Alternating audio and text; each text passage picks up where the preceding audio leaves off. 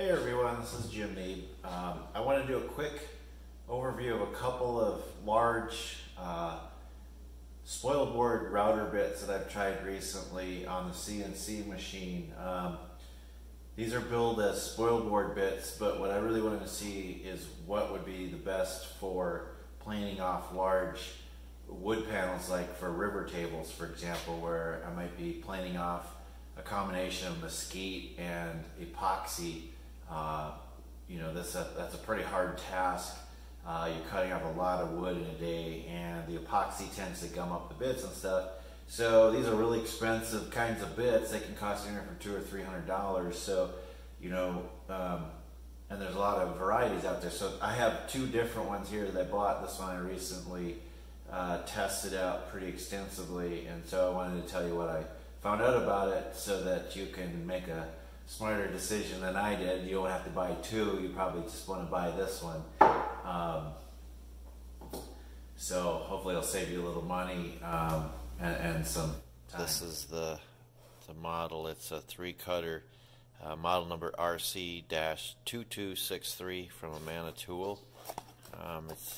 It's got the 3 cutters that are screwed on so you can rotate them when they get worn out. I had previously used this one, the 2251. It works pretty good.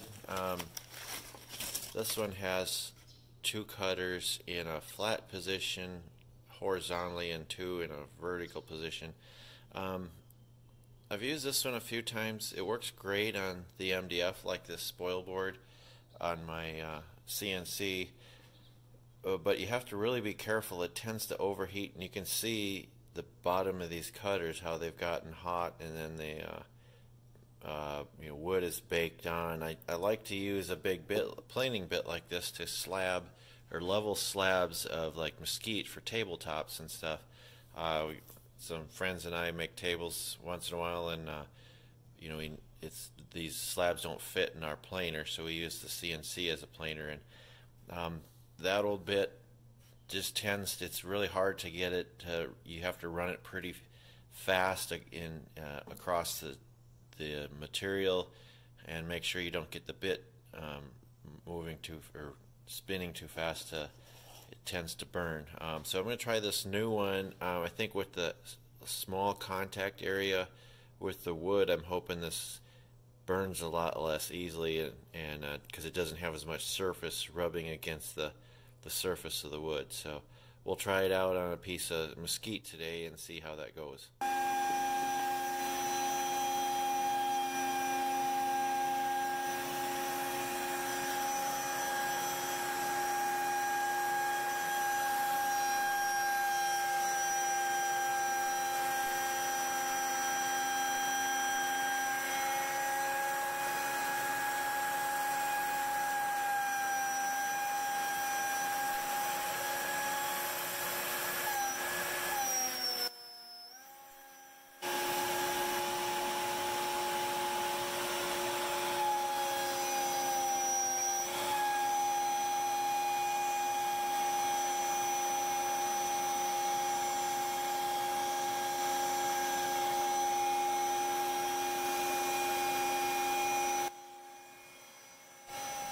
Okay, this is what the bit looks, or the cutter looks like after about 10 hours of continuous cutting on some epoxy tabletops today.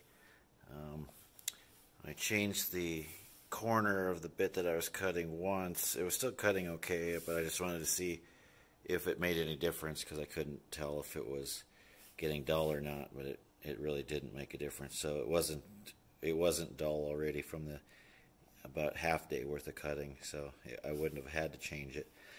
You can see it's got a little dirt from the epoxy powder and stuff, but overall it cut great all day long.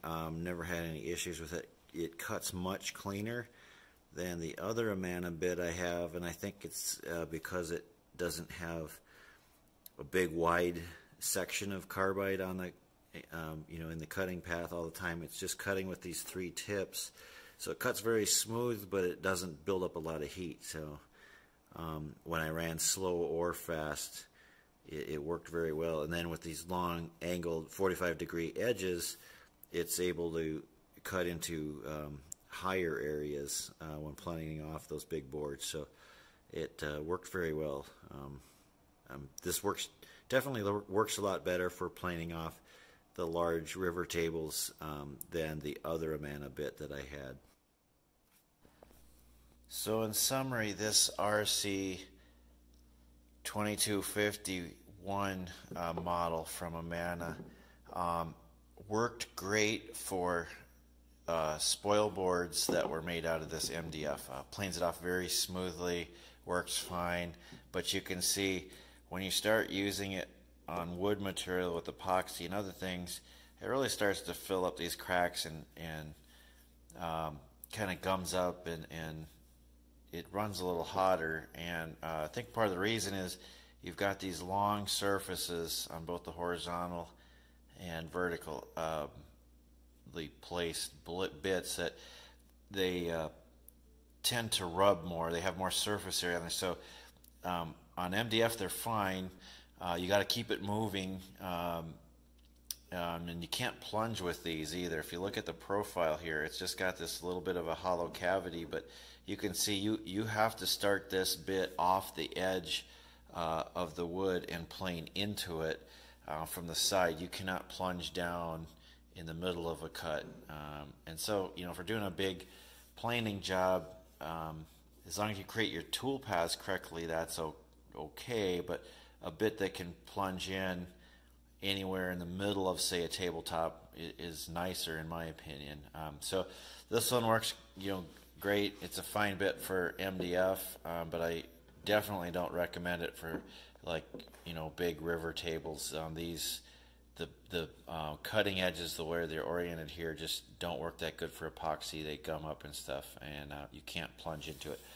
Now this one, on the other hand, I was very happy with. This is the second bit that I bought for this. This is a model RC-2263, and with these bits, the way they're oriented, you can see this bit can actually, or this cutter can actually do a plunge cut.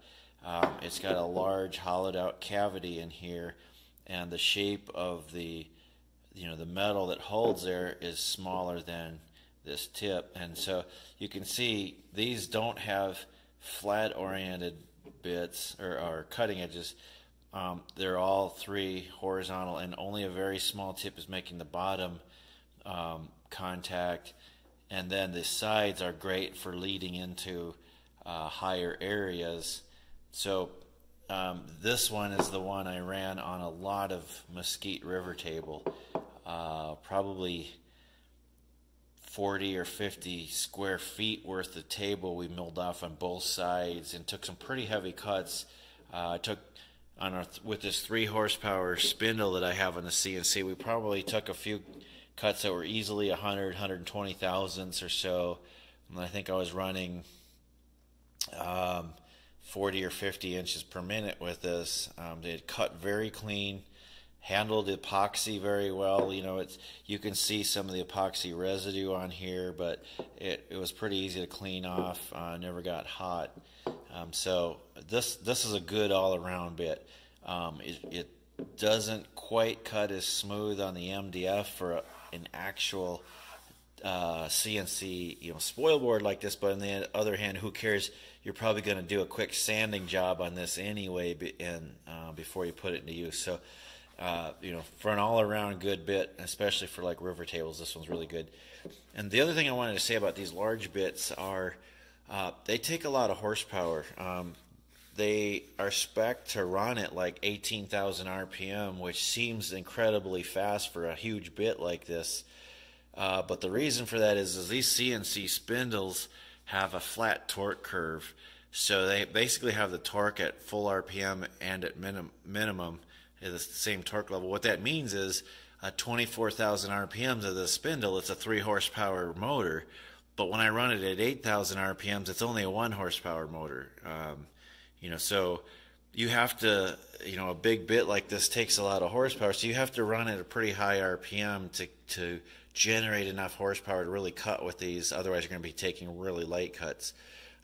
So that's one of the reasons why Avid now has an 8.8 horsepower spindle is, I mean, it's a monster, and you could ask yourself, why would you ever need that much horsepower on a CNC router? But this is one good reason why. I mean, if you have a large CNC and are doing a lot of river tables with it, with big bits like this, you really want that horsepower, because then you don't have to run, you could run that down probably 12,000 RPM and have plenty of horsepower to cut deep, fairly deep passes all day long with that.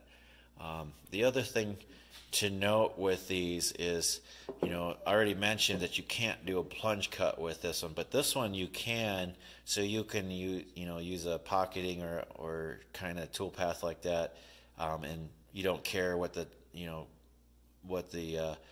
cam software does as far as generating that. If it starts in the table, middle of the table, plunges in and cuts around, versus coming in from the side, it doesn't really matter. But the one thing to consider here and be careful of with your feed and speed settings is, normally when these are cutting, they're just cutting on the leading edge, which is you kind of dial in your speed, your feed speeds and everything for that. But when you do a plunge cut, this whole area is cutting wood at first. When it first starts to move, it plunges in, and then it has to move across, and so it's actually cutting about twice as much wood for the first half diameter of this bit. And you've got to be kind of careful there. If you're running on the edge, and you got your speeds and feeds set up so that you've got enough horsepower but not a lot to spare, you can stall your motor pretty easily as soon as it makes that first X or Y move after the plunge. So make sure when you're doing this, that you save a little extra horsepower for that first move on the plunge. I stalled my motor a few times there until I just had to slow it down or take lighter passes to make sure I didn't kill it there. So that's just something to think about when you're using these. But again, this is a very nice bit for large river table planing.